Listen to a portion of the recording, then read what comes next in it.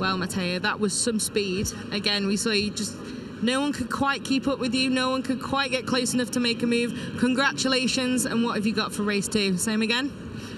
Really happy about this race. I started really fast. I overtake in the third corner Jordi because I want to start in the front. I push from the first lap, from the first corner.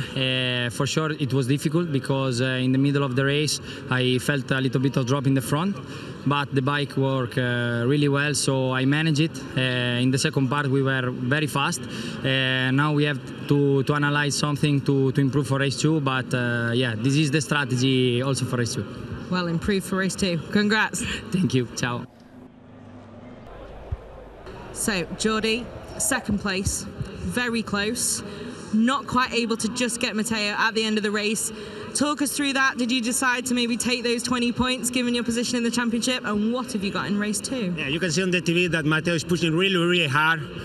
Our rhythm, or the rhythm that he pushes is very high. We try to do everything, but sometimes when I feel that some movements on the tires, okay, Jordi, you must be relaxed, thinking about your position, finish the race, take some points, and we'll see what happens for the future. But yes, I don't catch everything about Matteo Ferrari, but yes, we still continue forward on the championship. We still continue focus in our objective, that is collect the many points as possible in every race. And yes, we are in the good way. You are indeed. Thanks and congrats. Thank you. Well, Randy, another podium and some really impressive speed in race 1. Congratulations, and what have you got for us later on today? Yeah, thank you. It was a tough race. At the beginning, I lost some time with Eric.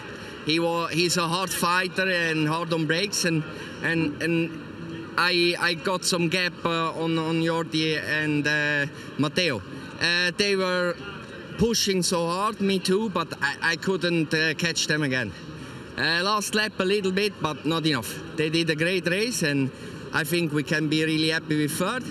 And let's just try to do a small step for race 2 and maybe catch them. Best of luck, Randy. Thank you.